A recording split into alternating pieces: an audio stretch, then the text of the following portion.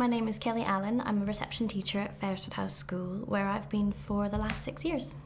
Working in foundation gives you a sense of achievement like no other year, really.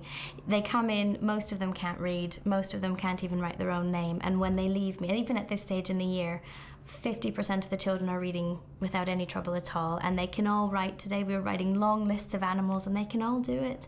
They can all sound out beautifully, and I think you can just get that achievement comes every day because you can see them. Yesterday they couldn't, but today they can.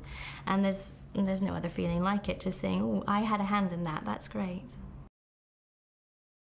I'm an academic person. I enjoy going to lectures, I enjoy reading and the textbooks and all of the things that go along with the world of academia, really. So high school I enjoyed, but university was where I found my absolute passions. Lectures and watching teachers who had been around the world and art professors who had been in the most amazing museums, and I thought, I really want to see those places. And I have been very lucky. I did well in school, therefore I could sort of say to them, I'd like to go and teach in England, would you be happy to have me? And they said, yes, that would be great. And I was happy to move from school to school until I found a headmistress that I really gelled with in the school that I really enjoyed. And I think I have been very fortunate. I've worked very hard, but I've been very fortunate. I spend my whole day talking. We talk to the children, we tell stories.